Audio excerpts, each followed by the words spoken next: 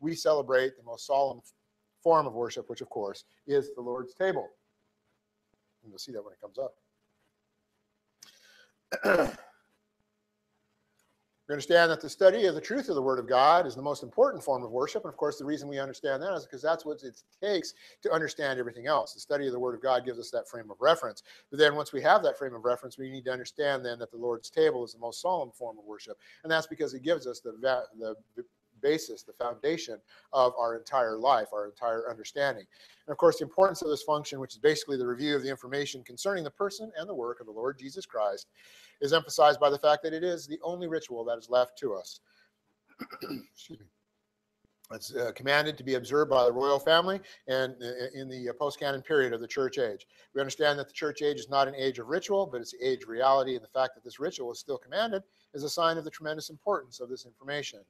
According to 1 Corinthians 3, 11 through 15, the information concerning the person and the work of the Lord Jesus Christ is the foundation information upon which all spiritual growth is built.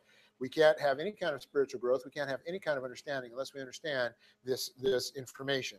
And, of course, we recognize its importance by taking a whole class on the last Sunday of the month and devoting it entirely to the communion service. And in 1 Corinthians 3, 11 through 15, we haven't read it in a while, so I'll give it to you. It says, "For you see, no one is able to lay a foundation other than the one which is being laid, who is Jesus Christ. Now, if anyone builds upon the foundation with gold, silver, precious stones," that's, of course, getting information according to the truth of the Word of God. "Wood, hay, stubble, slant, straw," and that's getting cosmic information. The work of each one shall become manifest. The day, manifest. For the day shall make it clear, because it will be revealed by means of fire. In fact, the fire itself will prove by testing which type the work of each one really is. Gosh, I don't know how to read. "If the work of anyone which he built upon the foundation remains, he shall receive reward." Then verse 15, and this one is one where people get confused. And Charlie and I were talking about this during the week. Several people think that you can lose your salvation because of this. And it's not talking about salvation here. It's talking about reward. And it says, "If the work of anyone is burned up, he shall suffer loss." And this is loss of reward. So that phrase has been added in the corrected translation.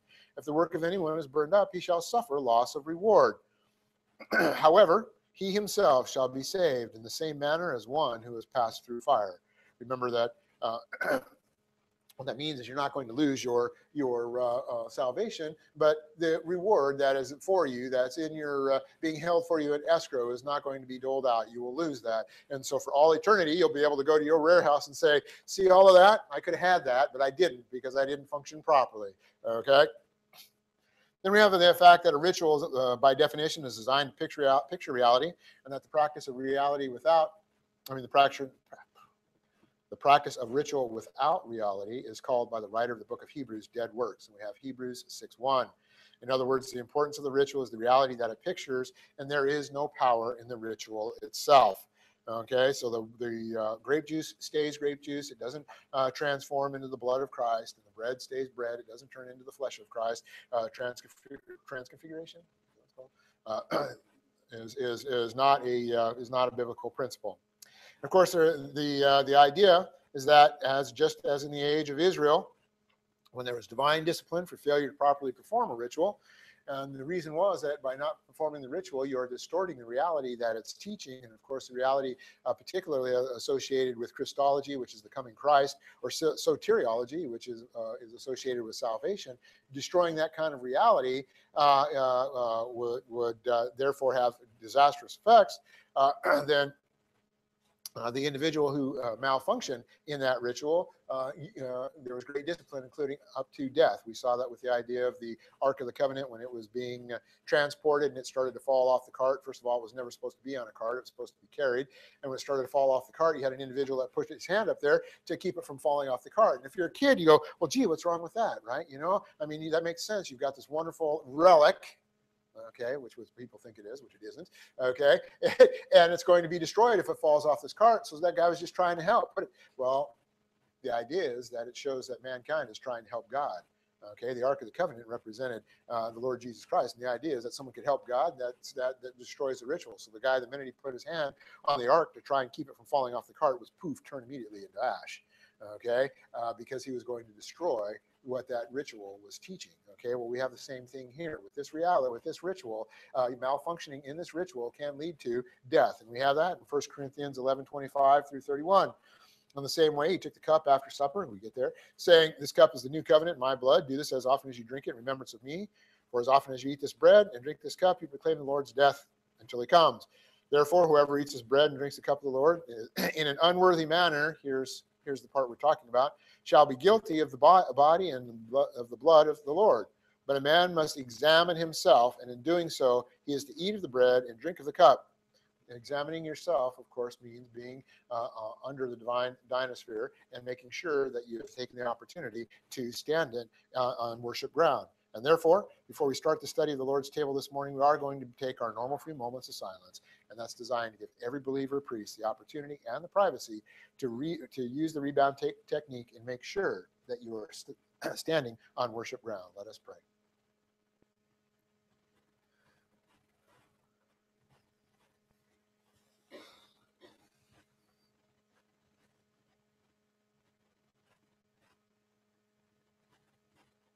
Heavenly Father, we thank you for this opportunity to come together once again as a congregation and study the person and the work of the Lord Jesus Christ, perform properly in this ritual. We ask that God, the Holy Spirit, would give us everything necessary to function properly, and that includes, of course, the divine discipline, humility, genuine humility, excuse me, and anything else that we might properly need in order to study. And we ask that God, the Holy Spirit, would give this to us, and we pray in Christ's name. Amen. Okay.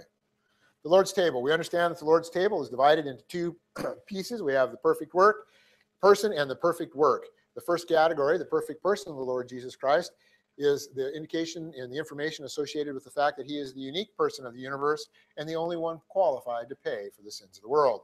This, of course, is represented in the ritual by a single cup. Single cup. Let me stop for a second here. Okay. By a single loaf or portion of unleavened bread broken or divided into individual portions to be consumed by many individuals celebrating the Lord's table. We have 1 Corinthians 10:17, which is up there. And then the second category is the perfect and unique work of the Lord Jesus Christ on the cross. And that's the only thing that can buy or procure salvation. And this is represented in the ritual by a single cup or container of unfermented wine, which of course is grape juice, divided into individual portions or glasses to be consumed by the many individuals celebrating the Lord's table. And for that, we have 1 Corinthians 10:16a. The idea, then, that we are also to understand is that salvation, okay, that salvation, no matter when it's addressed, from the fall of mankind to the last person to be saved in human history, is always related to accepting both the person, represented by the bread, and the work, represented by the cup, of the Lord Jesus Christ for salvation. This is made clear by the Lord himself in John 6:49 through 58. And the one we always do is 53 and 54, and that's up there. It says, "Therefore, Jesus said to them," and he's speaking to Jews, "Truly, truly, I say to you, unless you eat the flesh of the Son of Man," and that's figurative language, meaning that unless you use your own volition to accept the person of the Lord Jesus Christ, "and drink his blood," and of course that's figurative, to mean to accept his work, "you do not have life in yourselves. The one eating my flesh and drinking my blood has eternal life, and I myself will raise him up in the last day." Of course, the last day for the Old Testament believer refers to the second advent, and for the New Testament believer, this refers to the rapture of the church. We understand that the reason that unleavened bread and grape juice is required is that in this ritual, leaven is a picture of sin and its pervasiveness, or the ability to spread and pollute. Okay, if raised bread were used, and raised bread is made raised by leaven, by yeast, okay, we'd be saying in the ritual picture that the person of the Lord Jesus Christ was in some way sinful. If alcohol, which is fermented wine, okay, and that's made by yeast, were used, we would be saying that in the ritual picture that the work of the Lord Jesus Christ was in some way sinful. Therefore, we do not use raised bread, we do not use wine, we use unleavened bread and grape juice, because doing otherwise would be both unthinkable and blasphemous. Then, now that we've covered the general information, what we're going to go to now is the specific information associated with the person and the work of the Lord Jesus Christ. And of course, first, we always start with the person, because without the person, we understand no qualification. If we had no qualification, no matter what he did, it wouldn't have benefited us, so there would have been no work. And of course, if there was no work, then we would still all be in the slave market of sin, and there would be no salvation. So the category we always take first is the person. When you take your individual portion of unleavened bread and eat it, this, of course, is a picture of your personal non-meritorious faith in the Lord Jesus Christ for salvation. According to 1 Corinthians 10:17, it's also a picture of having accepted Christ as Savior. You're also a member of the one body of Christ, or the church universal. Remember, when we have church, we have the idea of we have a local church and we have a church universal. We are members of both. Okay, in this ritual, of course, eating is a picture of believing. And the idea is that by eating this, you are showing the picture of believing. And it's non-meritorious because we understand that everybody eats, okay? Skinny people eat, fat people eat, moral people eat, immoral people eat. The idea is there is no merit in eating, and there is no merit in believing. That's the result of believing. That is the main point.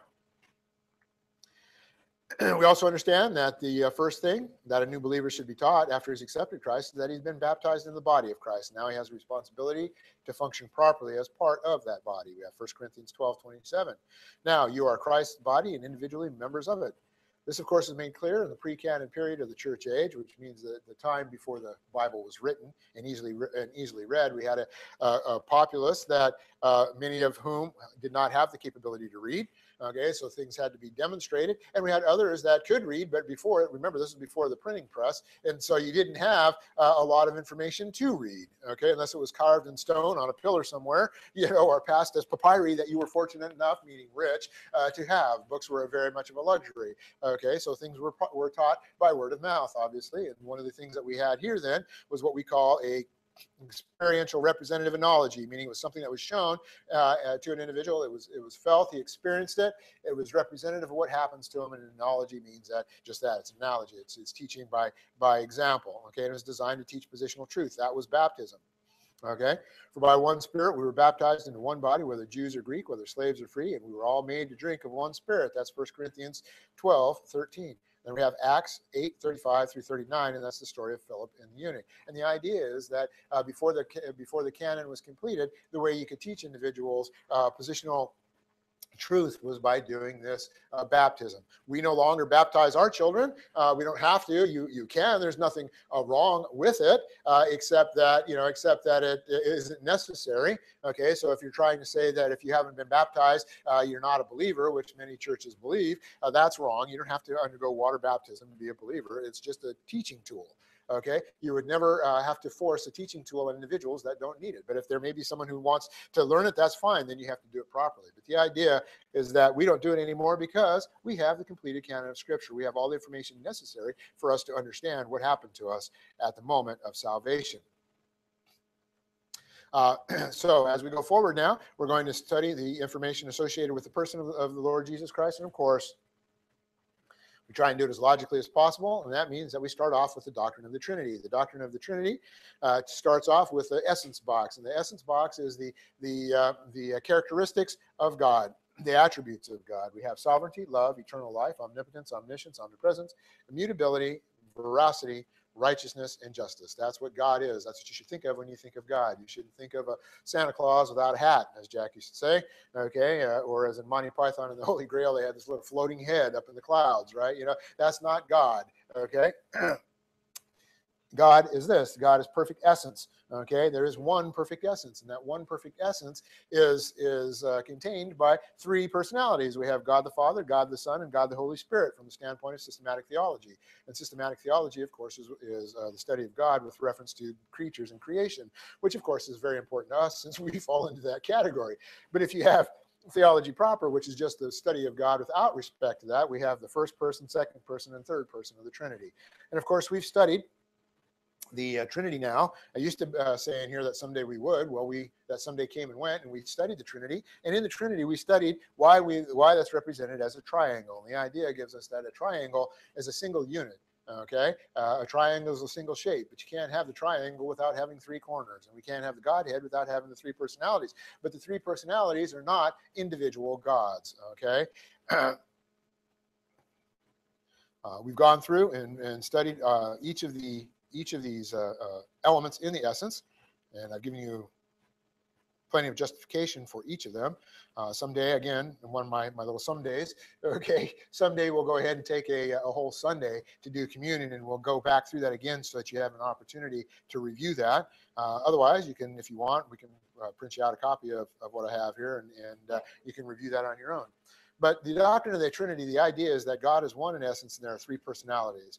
And there's only one infinite and perfect essence, therefore there's only one God. But that one essence is manifested in the three personalities. And then the real issue here, as far as our review is concerned, is the fact that God is one in essence, he's three in personality, and the Lord Jesus Christ, who we understand is the second member of the Trinity, is in fact undiminished deity. He is an undiminished deity before the first advent, and he's undiminished deity after the first advent. He is undiminished deity right now. Okay, that's one of the things individuals have to understand. When God, the Son, okay, came in the first advent, as we're going to see, he did not change, and now he's not God any longer. Okay, he's man. That's not what you should take away. And we study that when we study the hypostatic union. He is God, and he is always going to be God, and he is undiminished deity. We also understand that all three members of the Trinity are co-equal and co-eternal. So God the Son has all of the same attribute and capabilities as God the Father and God the Holy Spirit. The next, we have the idea of the doctrine of the virgin birth. This is a technical term, which of course includes really the main concept, which is the virgin pregnancy. It's not so much the birth, it's the way and the manner in which the virgin became pregnant. And the idea is that the virgin pregnancy is important from three standpoints. First, we have the area of sin. In order for the Lord Jesus Christ to be qualified to take our place and pay for the sins of the world, and thus provide the potential for salvation for mankind, he first had to be born exactly as Adam was created, which means he had to be born trichotomous, with a body, a soul, and a human spirit. He had to exist as Adam existed in a perfect environment, which of course is given to him as the perfect prototype divine dynasphere. He also had to be born without an old sin nature. That's number two. There he had to be born, or the second dash, he was born without the old sin nature, without the imputation of Adam's original sin. We understand that had he had Adam's original sin, he would have been in the dynasty of Adam. Instead, he had to be in his own dynasty, the dynasty of Christ. And then the third subpoint is that in order for this to become a historical reality, the chain of the old sin nature being passed down from the father to the child had to be broken. And the idea is that this was that's still in a second. This was broken by God the Holy Spirit, providing the 23 perfect uncontaminated chromosomes to fertilize the female ovum of the Virgin Mary with its cleansed 23 chromosomes. And we've gone through and studied how the sex cells are generated, and how that ovum is cleansed, and then how the ovum is then fertilized. As a result of receiving the perfect human, not godly, but perfect human sperm cell, okay, the body of the humanity of the Lord Jesus Christ was formed in the womb of the Virgin Mary, and it was formed without the contamination of the old sin nature. And then, of course, the Lord Jesus Christ had to spend his entire life during the first advent in the sphere of his internal perfect environment without committing a single act of personal sin. And that means no mental attitude sins, no sins of the tongue, and no overt sins. And we have a bunch of passages there that confirm that's exactly what the Lord Jesus Christ did. We have 2 Corinthians 5:21, Hebrews 4:15, 1 Peter 2:22, and 1 John 3:5. Second, and still related to the virgin birth, is the area of prophecy. We understand that Isaiah 7:14 says, "Therefore the Lord himself shall give to you a sign. Behold, the virgin will become pregnant and will certainly go through the process of bearing a son, and she will call his name Emmanuel." So the idea is that if the Virgin Mary did not become pregnant, if this had not happened, then God would be a liar, and if God were a liar, then of course he would lose the old sin. I mean, he would lose the angelic conflict, and we would not therefore have salvation. And finally, the third point is the curse of Coniah. So we have sin, we have prophecy, and then we have the curse of Coniah. We also saw that Coniah is called Jehoiachin, Jeconiah, and Jehoiakim. And he was the 19th king of the southern kingdom of Judah after the start of the divided kingdom. He was 18 years old when he began his reign, and he was right before King Zedekiah. King Zedekiah was the last king. Okay, so Coniah was the second to the last king. And King Zedekiah was the king that in 597, when Judah, the southern kingdom, went out under the fifth cycle of discipline. We understand that Coniah was such a poor excuse for a king that the Lord only allowed him to rule for 3 months and 10 days. And then he was taken up captivity in Babylon by Nebuchadnezzar. And he stayed there until his death. In Jeremiah 22:30, the Lord told us that as a result of the lousy rule, of Coniah, he would be childless, which means that none of his descendants would ever sit on the throne of David. And this, of course, is important to us because Joseph, the legal father of the Lord Jesus Christ, is in the line of Coniah. And we spent some time at one point going through the lineage, and we see that that Joseph is a direct descendant of Coniah. So therefore, if Joseph was the biological father rather than just the legal father, then the Lord Jesus Christ would also be in the line of Coniah, and he would not be able to sit on the throne of David. If he did, then God would be a liar, and if God was a liar, then he would lose the angelic conflict. Okay, and if he didn't, then God would also be a liar, because we understand from prophecy that the Lord Jesus Christ is, as the Lion of the tribe of Judah, has got to sit on the throne of David for eternity. He's got to do a lot of other things associated with being part of the Davidic dynasty. Of course, the real issue, after all of this is said and done, the real issue is the fact that the Lord Jesus Christ is a result of the seed of the woman being fertilized by God the Holy Spirit. And we understand that the seed of the woman indeed gives us the idea that he is true humanity and fulfills the prophecy that is given in Genesis 3:15. Next, we have the doctrine of the hypostatic union. We can get to the hypostatic union because logically we've covered the first two parts, which is God. We have the fact that the Lord Jesus Christ is God, undiminished deity, and he is man, true humanity. But he doesn't exist as just undiminished deity, nor as true humanity. He exists in the hypostatic union. The hypostatic union, the statement is that the Lord Jesus Christ is undiminished deity and true humanity in one person forever. The attributes of deity in no way add to, subtract from, or change the attributes of humanity, and vice versa. That's the theological definition of the hypostatic union.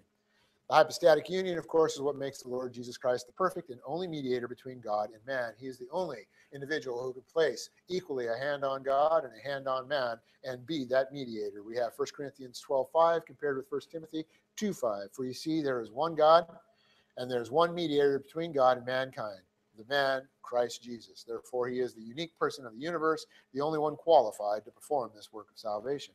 We understand that this uniqueness is clearly revealed in Scripture when we recognize it. For example, in Deuteronomy 6:4.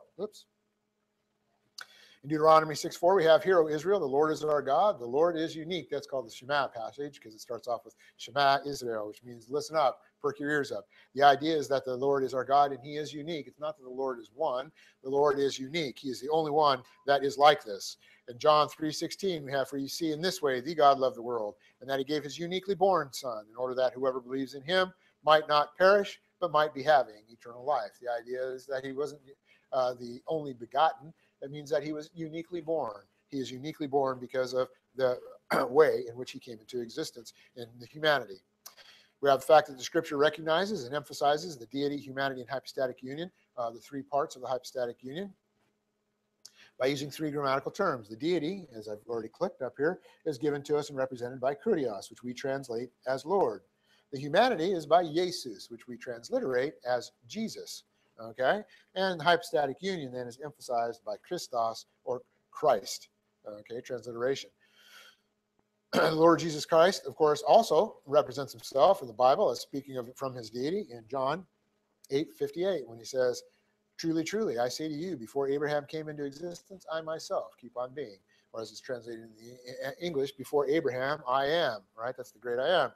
The idea is that he was in deity long before, as in eternity past. Okay, he speaks from his humanity. When on the cross, he says, "I'm thirsty," in John 19:28. Deity is not subjected to thirst. Deity is sovereign, cannot be subjected to thirst, so he's speaking from his humanity. And then, of course, he speaks from his hypostatic union when he talks about salvation.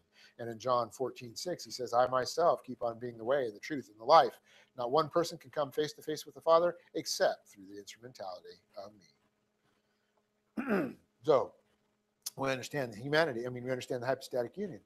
Related to the hypostatic union, then, next, logically, we have the doctrine of impeccability. So we keep the same diagram on here. The idea is that peccable means to be liable to sin and error, and therefore the term impeccable means not liable to sin and error.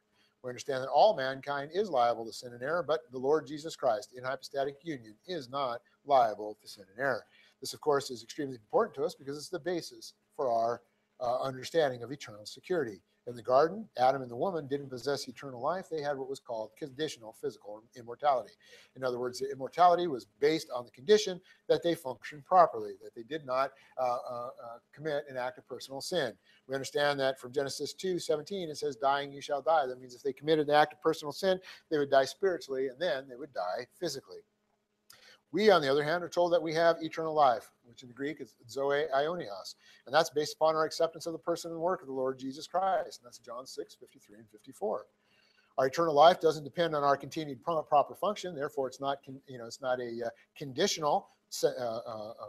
conditional immortality, but it's based on the Lord Jesus Christ and what he's provided and freely given to us. And that includes his eternal perfection, his eternal perfection. The Bible says in Hebrews 13:8, Jesus Christ is the same yesterday, today, and forever. That means that if he could have sinned in the first advent, that's the yesterday part, then he could sin now, that's the today part, or he could sin in the future, that's the forever. If he could sin in the future, then we wouldn't have eternal life. What we would have instead was back to a conditional immortality, and that condition now would not be based on our function, it would be based on the function of the Lord Jesus Christ. But we understand that we do have eternal security, and that eternal security is given to us in in lots and lots of passages, many of which I have on the board here. So the idea is it's been promised to us, and the only way it can be promised to us is that it's going to be eternal, and therefore logically we have to understand that the Lord Jesus Christ then cannot sin, okay? Because if he did sin, we would lose that salvation. The idea here is that God is neither temptable nor peccable. And we've gone through, when I went through the elements and the essence of God, I showed how they were not, they could not lead to temptation or peccability. Mankind, however, is temptable and peccable.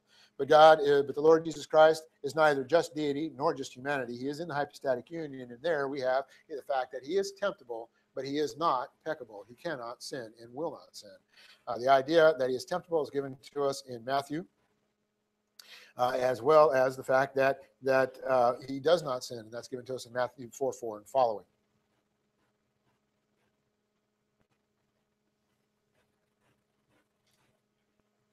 Next is the doctrine of kenosis. I've given you a definition of kenosis in the past, and I've even put up there now the passage that we get it from, and that's Philippians 2:5-8. Having this attribute in yourselves, which was also in Christ Jesus, who, although he existed in the form of God, did not regard equality with God a thing to be claimed, but emptied himself, and emptied there is ekonesin, which is from kenosis. It means to empty, to render void. Okay, but emptied himself, taking the form of a slave, and being made in the likeness of man. Being found in appearance as man, he humbled himself by becoming obedient to the point of death, even death on the cross.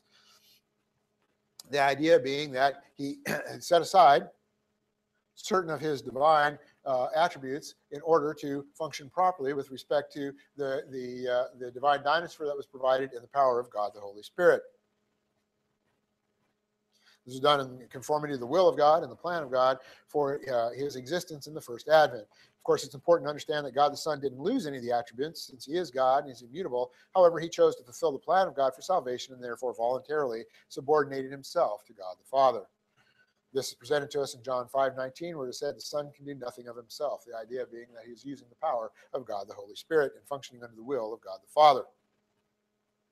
And I've given you the idea of this being represented by the burning bush, and the hypostatic union being represented by the burning bush. And the fact that he is a God-man. What we have when he voluntarily subjugated himself is the fact that God the Father presented the first Christmas present to the Lord Jesus Christ at his birth. That first Christmas present was the provision of the divine dynasphere, with emphasis on gate 1, which is filling of the Holy Spirit. And this is also the provision of the internal perfect environment necessary to fulfill the equivalency requirement between the first and last Adam. Remember, we said he not only had to be born without an old sin nature, but he had to live in a perfect environment. God the Father did not choose to make the earth a perfect environment anymore. Instead, what he did is he provided a perfect spiritual environment, and that is the divine dynasphere for the Lord Jesus Christ to reside, in which the Lord Jesus Christ could reside Almost ended that sentence with a preposition. I'd have been shot. Anyway, what the doctrine tells us is that during the first advent, instead of relying on his own divine attributes, primarily his own omnipotence, his all-powerfulness, the Lord Jesus Christ relied on the power provided by God the Holy Spirit in the filling of the Holy Spirit under the provision of the divine dynasphere. Then, of course, he used or test drove the prototype divine dynasphere for 33 years and manifested the angelic conflict. And more importantly, we should understand this, okay, that the divine dynasphere is perfectly capable of providing all of the divine operating power necessary to fulfill any of the most difficult responsibilities and obligations that the plan of God can throw at any individual in the human race.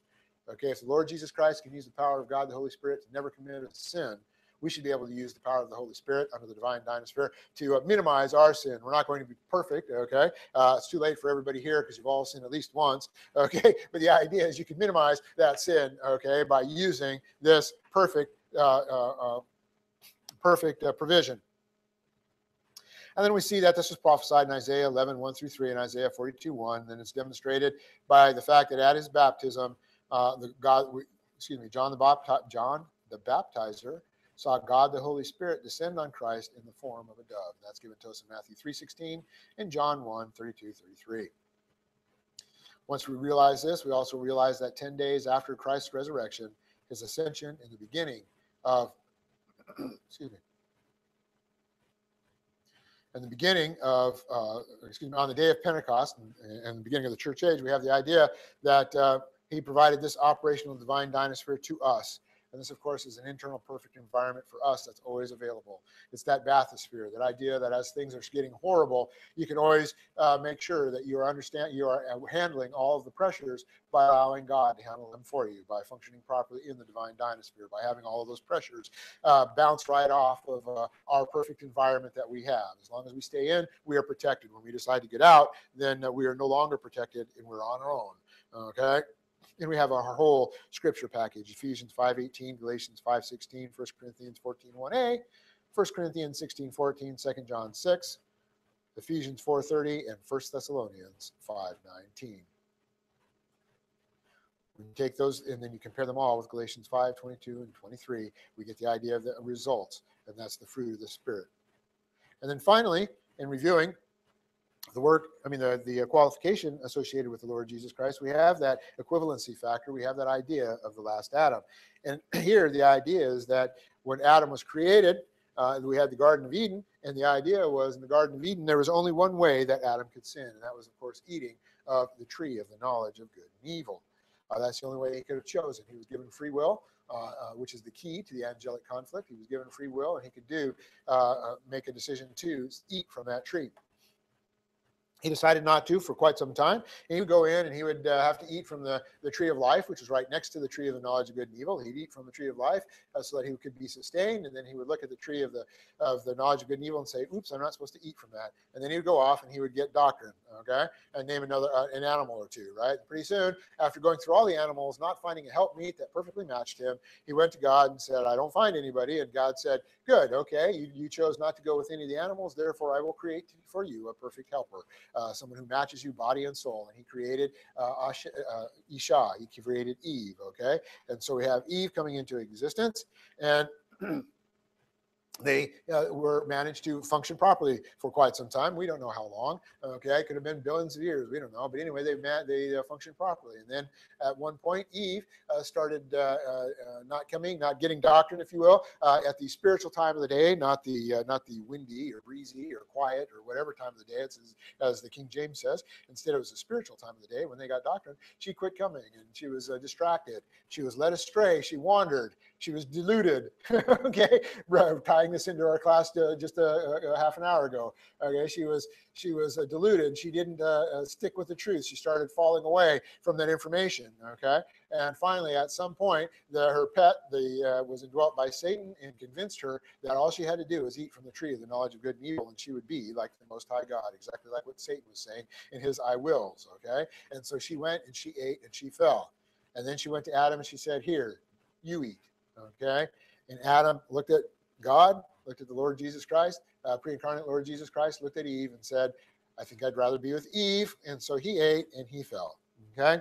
And so we have the pressure from Eve's fall leading to the fall of Adam. And at that point, when he fell as the seminal head for federal or seminal head for all mankind fell. Okay. The idea then, however, was that the Lord Jesus Christ, in order to be qualified to pay for the sins of the world, had to undergo more pressure and not fall. Okay, that's the idea of if someone does 100 push-ups and you want to prove you're stronger than they are, you can't just do 100 and stop. You got to do 101. Okay, so the idea is that he had to undergo more pressure than Adam underwent and not fall. And of course, the Lord Jesus Christ started undergoing pressure from the moment he was born. You have Herod going nuts. You have the slaughter of what they call the slaughter of the innocents. It's the slaughter of the children. Okay, given that it takes time for news. They didn't have the internet, right? So it took the time for news to transfer. So what happened is Herod sent out a message that all of the kids from 2 down be executed. Okay, and so you have the slaughter of the firstborn, and Joseph and Mary escaped down Egypt. Okay, and kept the Lord Jesus Christ safe, and then brought him back. Okay, but he was under pressure from the time he was born all the way up to the first 3 hours on the cross. He was here's the God man of the universe being spit on, being beaten, being nailed to a cross, being humiliated, having the rotten fruit and all that stuff thrown at him, had in mockery, having the crown of thorns pressed into his head. Okay, all of that, having the mockery of the scribe that was nailed to the cross, and then of course being put up on the cross in the company of 2 other criminals. Okay, as if he were a criminal. And at no point did he commit an act of personal sin, neither sins of the tongue, nor an overt sin, and then here's the real kicker, nor a mental attitude sin. Okay, and so at that point he had undergone all that pressure, and at that point the scales flipped in terms of pressure. And he now had undergone more pressure, and therefore he was qualified to pay for the sins of the world. Like, I have to be careful, because it used to be, I think, with John, it used to be that this would mean that he fell. It didn't fall. He didn't fall. That means he had more pressure. Okay, so that means that we now understand the qualifications of the Lord Jesus Christ. So therefore, we're going to pass out the bread. I'm going to say a short prayer. We'll read the pertinent scripture, take a few moments to reflect on the information we just reviewed, and then we'll have the second category.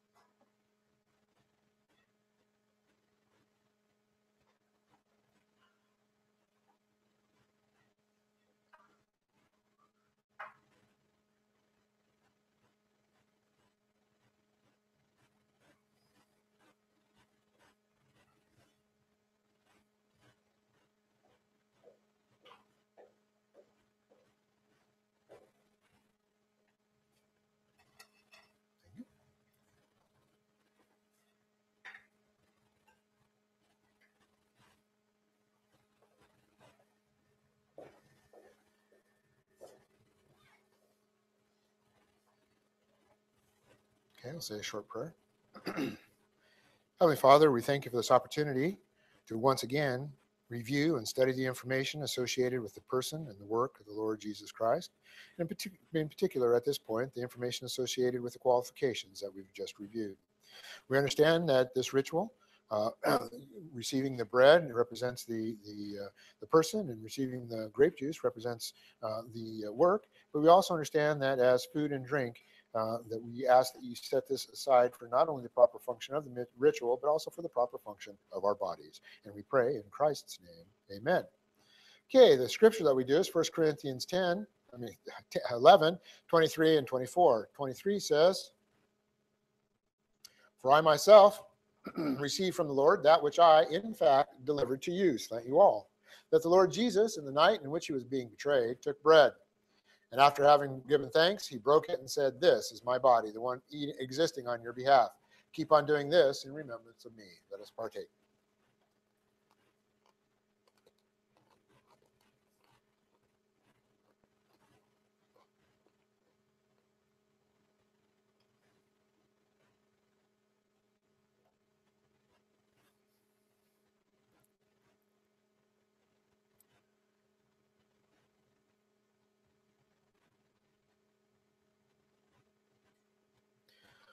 All right, let's get started in the second one. Must be trying to cover it as quickly as I can and not stumble over my tongue, but I must be taking a little bit longer. It's already quarter after, so we got to get moving here.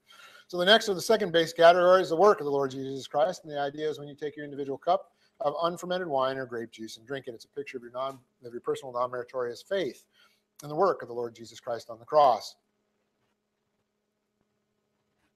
It's also a test of the doctrine that you have in the right lobe of your soul related to the work of the Lord Jesus Christ on the cross. With salvation, we understand that we have a new authorizing agent instead of the Mosaic law, which authorized the Passover and also taught the individuals that salvation could not come from obeying the law. We now have it replaced by the law of freedom and liberty, the law of the Spirit of life in Christ Jesus. We have the royal law, the new covenant signed contract to the royal family, to the church, or the royal family honor code. We have passages associated with that. When we look at the cross, we see that the cross can be looked at from three different ways. We have from the standpoint of God, which is propitiation. In other words, the essence of God, the Father is perfectly satisfied by the work of Christ on the cross. Then we have the second one is the sinward side, which is redemption. In other words, Christ paid the ransom price or the purchase price for salvation and redeemed us from the slave market of sin. And the third is reconciliation. In other words, mankind is reconciled to God as a result of the person and the work of Christ on the cross. And of course, we always go with the doctrine of reconciliation because it includes all of the other principles necessary for us to totally understand what has happened to us. But in order to understand this, first we have to understand the barrier that was erected when Adam fell. Remember, when Adam fell, there was a barrier between God and all mankind because Adam was the seminal head of all mankind. So this barrier was erected, and we represent it by 6 bricks. The first brick we have is sin. Romans 3:23, for all have sinned and come short of the glory of God. In other words, as a result of that sin, we cannot have an association with God. And we've gone through much of the information associated with sin and why sin and how God can allow sin to happen in the human race. At some point in time, we'll review that as well. Then the second brick we have that was created as a result of the fall was the penalty for sin. And that's given to us by Romans 6:23. For the wages from the sin is death. And this, of course, is spiritual death. Spiritual death is not the punishment, I should say, of course. Spiritual death is not the punishment for sin itself. It's the environment, okay, in which anyone must be qualified to pay for sins. That's called the metonymy of the subject, okay? And then we have the fact that spiritual death causes a spiritual separation of mankind from God. And that's given to us in Isaiah 59:2. Your iniquity, slant guilt, that's sin, have made a separation between you and your God. Your sins have hidden his face from you so that he will not hear you. And we see much information associated with the penalty for sin. And then we have physical birth. That's given to us in John 3:3 and 5. John 3 says, Jesus answered and said to him, truly, truly, I say to you, unless anyone is born again. Not the idea of actually having physical birth again, but we understand born again when we see what the work takes away, okay? Unless any of you is born again, he is not able to see the kingdom of God. The idea is because of our physical birth and the imputation of Adam's original sin, that's what keeps us from having a relationship with God. The Adam's original sin keeps us from being able to have that relationship. So we need to be regenerated. Then we have the character of God. 1 John 1:5. God's character and man's character cannot coexist, okay, because God is light and we are darkness. It says in the message which we have heard from him and pass on to you all is this, that God is light and in him is no darkness at all. As a result of Adam's original sin, as a result of our character now, we are darkness, and darkness cannot have any kind of association with light. It's a very easy thing for us to see on a day-by-day basis. You go into a room, dark room, what do? You turn on the light. Half of the room doesn't get light and half of the room stay dark, usually, unless you have a very, very bad light bulb. But the idea is that there's light to some extent everywhere in that room, and that's because light and dark cannot coexist in the same place, okay? Then we have relative righteousness or man's righteousness, what we call minus R. Isaiah 64:6, A and B says, for all of us have become like the unclean one. That's Adam in his fallen state. And all our righteousnesses are like a cloth of menstruation. Meaning that the best that we can do when we do our absolute best in righteousness is no better than that stained cloth with a woman's discharge from her menstrual cycle. We also have in Romans 3:10, just as it is written, there is none righteous, not even one. And when the Bible says none like that, that means absolutely none. There's not one person say, well, what about me? No, you're included in that, okay? So because we can only have relative righteousness and not absolute or perfect righteousness, God's essence demands condemnation. And then finally, we have position in Adam, 1 Corinthians 15:22a.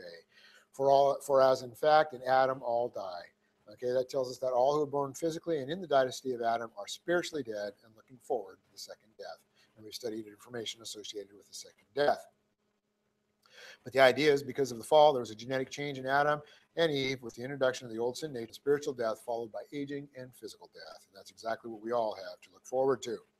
Now, each brick of the barrier has been removed by the work of the Lord Jesus Christ on the cross, and it is explained or documented by a doctrine that we've studied in the past or a categorical concept.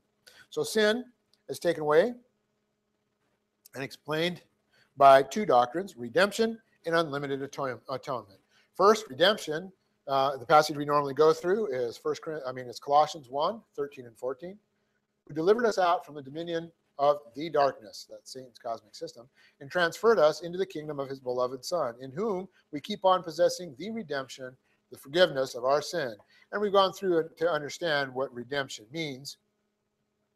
And we've gone through the slave market of sin and how you redeem someone from the slave market of sin and the 4 qualifications that a redeemer needed to have and how the Lord Jesus Christ has met all 4 of those qualifications. So we understand redemption and the fact that we have been redeemed and purchased out of the late slave market of sin. Then we have unlimited atonement. And the unlimited atonement tells us that the Lord Jesus Christ's work was efficacious for everybody who will accept it. Okay, and it's offered freely to everybody. It's not just given to a specific set, as the Calvinists believe. And the idea is that Christ's work on the cross was efficacious for everyone. We have 1 John 2:2. In fact, he himself keeps on being the expiation for our sins. Moreover, not for our sins only, but also for the sins of the entire world. We have 1 Timothy 2:3 and 4, which we've gone over many times. We have John 1:29. The next day he saw Jesus coming toward him and said, "Behold, the Lamb of God who takes away the sins of the world," not the sins of those who were forgiven, the sins of the world. It's freely offered to the world. Okay, and the Lord says it himself in John 12:47. I did not come to judge the world, but to save the world. Okay, so back in eternity past, God did not say you, not you, not you, not you. Instead, it's based entirely on our own volition. It's freely offered to everyone. Okay, then we have penalty for sin taken away by Christ's work on the cross, and it's explained by expiation. Expiation, we understand, it says the active means of expiating or of making reparation or satisfaction as for offense or sin, the removing of guilt by suffering of punishment. Okay? Guilt is said to be expiated when it is visited with punishment falling on a substitute. So expiation means the substitutionary work of the Lord Jesus Christ in suffering the punishment that was supposed to be ours. Okay, we have Colossians 2:14. By having canceled the certificate of indebtedness which stood against us, it was us, with its legal demands, which kept on being hostile to us.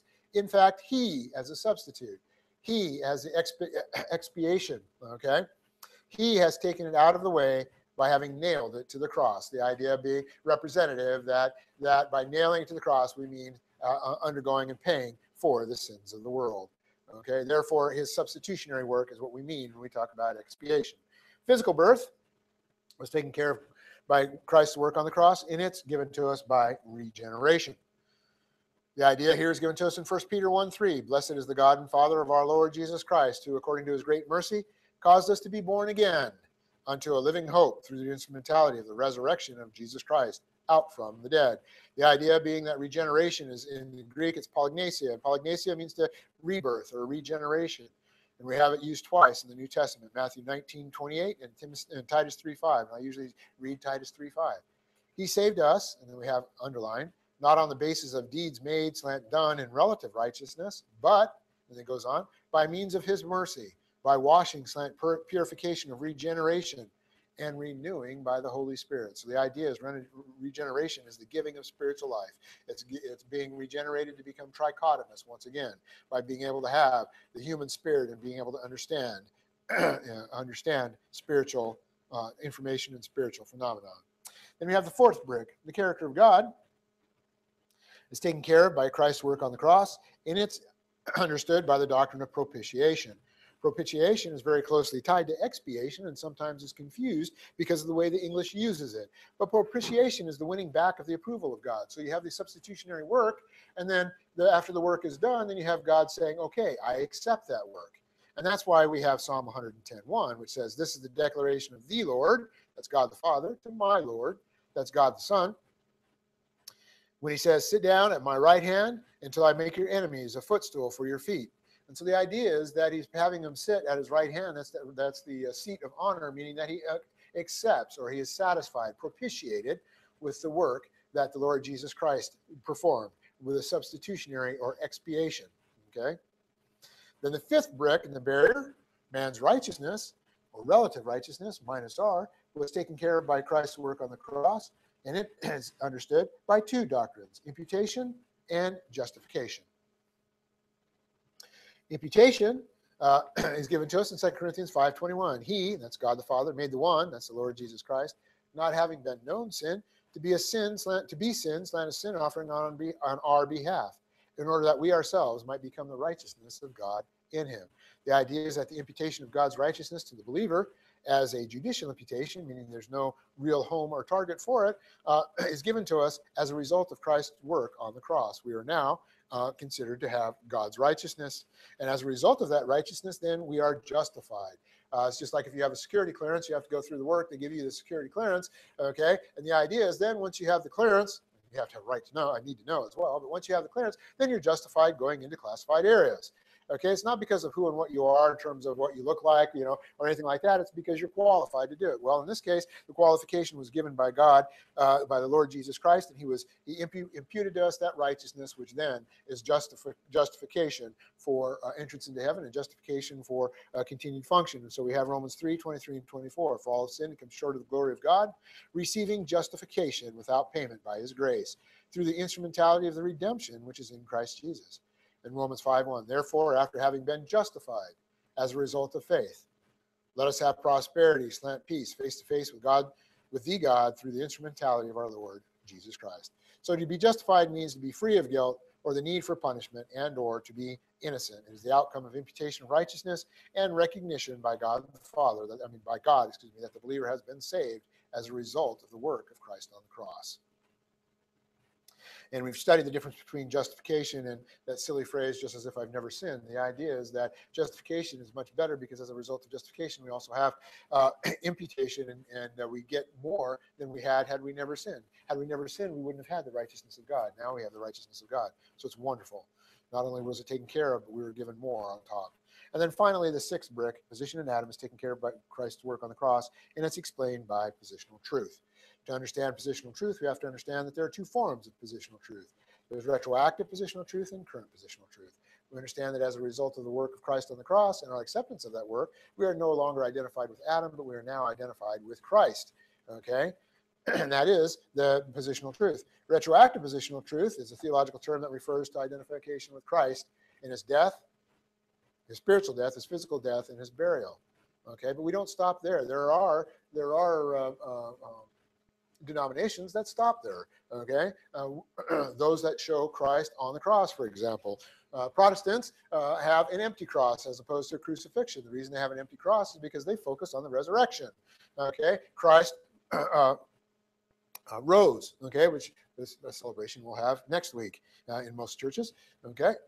And so that the positional truth, retroactive is the death, spiritual death, physical death, and burial. But we have, and what we focus on more is current positional truth, which refers to his resurrection and his ascension and session.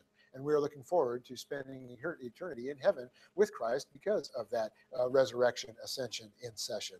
Current positional truth is the reality of the union with Christ as he is seated at the right hand of God the Father, and the identification with Christ in a strategic victory in the angelic conflict. We are the only army in the world, okay, in the history of mankind that has a guaranteed victory. We have a guaranteed victory, and all we have to do is function properly with everything that God has provided us, with the plan that God has provided us. We don't have to do anything in terms of trying to outfit ourselves for battle, or anything. The battle is already going, but we have been given the armory. We understand the armor of God. We've given everything necessary to be victorious, and that's exactly what we understand from positional truth. We have 2 Corinthians 5:17. For this reason, if anyone is in Christ, he is a new creation. The old things have passed away. Behold, new things have come into existence. That's, for example, why A Christian should never marry an unbeliever because you are a new existence. We have 1 Corinthians 15:22, for as in fact in Adam all die, but it doesn't stop there. It says, so also in Christ all shall be made alive. That means all who have chosen to accept Christ and as a result be baptized in the union of Christ, and now they now possess eternal life and are looking forward to spending eternity with God in heaven. We understand that the moment that Jesus Christ said, Tetelestai, meaning that that's perfect, meaning that it's finished, with the idea that its results will go on for eternity, that the barrier was removed between God and man. I want you to understand something too. Okay, if you understand this, the fact that the Lord Jesus Christ said it is finished, okay, and he exhaled and didn't inhale. Okay, his job was done. And the reason I'm saying that is because I saw the other day an ad on the History Channel, right? And they're doing it, of course, everybody's coming out of the woodwork to prepare for Easter. And they have a thing that at first when they were showing it, with except for the fact that they show him his really long hair and beard and all that kind of junk, okay, it looked like, yeah, they might actually have some decent information in there. And then the title hit me, The Killing of Jesus. Nobody killed Jesus, okay? Nobody killed Christ. Christ's work was done. So he exhaled and he just didn't inhale again. Okay? Nobody killed him. You need to understand that. Nobody is stronger than God. Okay? So, anyway, he exhaled and he didn't inhale, and the barrier was removed. And of course, this is pictured by the fact that at that moment, the huge curtain that was dividing the holy place from the Holy of Holies in the Temple of Jerusalem, and we've seen the picture of the Temple of Jerusalem, gone through the different layers, okay, that barrier was removed, meaning that now they had access to the Holy of Holies. This, of course, is ignored in Jewish tradition, but given to us in the Synoptic Gospels, Matthew, Mark, and Luke. The Universalist, of course, says that the barrier being removed means that all mankind is now saved. Okay, and they're wrong. The Universalists took it right up to the edge, but they forgot to take it the rest of the way. And the rest of the way is the fact that there is a sin that the Lord Jesus Christ could not pay for, and that sin was rejection of himself. Okay. And of course, he couldn't pay for rejection of himself because the penalty for that was that he would have to spend eternity in the lake of fire. And he can't spend eternity in the lake of fire because he has so much left to do. He has to be seated at the right hand of God the Father during the church age. We see that all the time. He must come back to take the church to himself at the rapture. He has to return at the second advent. He has to be on the earth for the baptism of fire, and then he rules during the millennium. And of course, he has to sit on the great white throne at the end of the millennium. And he has to rule in eternity future. So therefore, he has a lot of work yet to do, and he can't do that if he's spending eternity in the lake of fire. Therefore, what we have now is a new barrier, and that new barrier is the Lord Jesus Christ. If an individual believes on the person and the work of the Lord Jesus Christ for his salvation, then he no longer has a barrier, and he has become a believer, and he can look forward to spending eternity in heaven with God. However, if he doesn't, then if he doesn't accept the person and the work of the Lord Jesus Christ, then he then has a barrier, and he will not have that relationship with God, and instead he will spend eternity in the lake of fire. And remember, we get a resurrection body no matter what happens to us. One will be to take us into heaven and give us the ability to have eternity in heaven with God. The other one, for the unbelievers, is going to be a resurrection body that's perfectly attuned to pain, perfectly attuned to discipline, and to be drenched in the idea is drenched in a lake of fire is, if you've ever burned yourself with skin on your body, you can imagine what it'd be like to have your nerves on the outside of your body and to undergo that kind of punishment for all eternity. Not something I think anybody would look forward to. So, of course, the idea is now all anyone has to do is to say, yes, God, I accept the person and the work of Christ on my behalf for salvation. That's given to us in Romans 10, 9 and 10. And at that point, the individual has eternal life and will spend eternity in heaven with God. That's given to us in Romans 8, 38 and 39. So that is the work of the Lord Jesus Christ. So now we're going to go ahead and pass out the juice. We'll read the scripture, take a moment for reflection. We'll close with a song.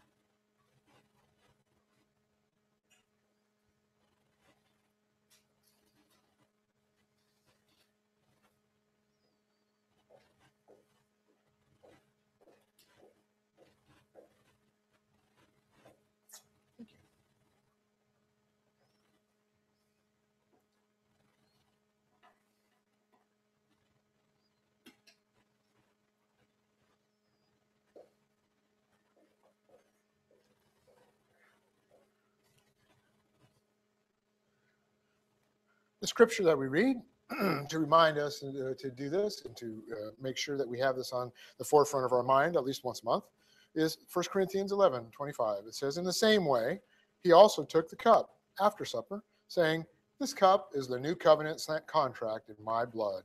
Keep on doing this as often as you should be drinking it in remembrance of me. Let us partake.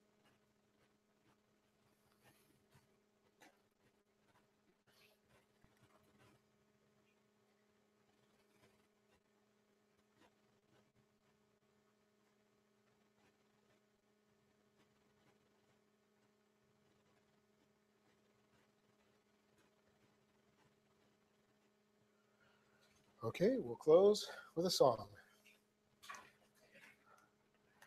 If you'll stand, please, we're going to sing song number